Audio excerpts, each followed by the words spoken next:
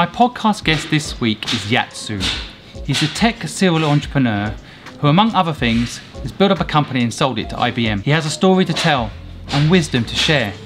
I personally learnt so much interviewing Yat Siu, and I know that if you take the time to listen to this podcast, you will grow as a person and learn as an entrepreneur. Yat will share with you his unorthodox upbringing and how that impacted his present-day business life, and why education he feels is broken and needs to be fixed. He's not just saying that, he's put into place a whole new framework that he thinks could reform and improve education for the next generation. I hope you enjoy this week's podcast.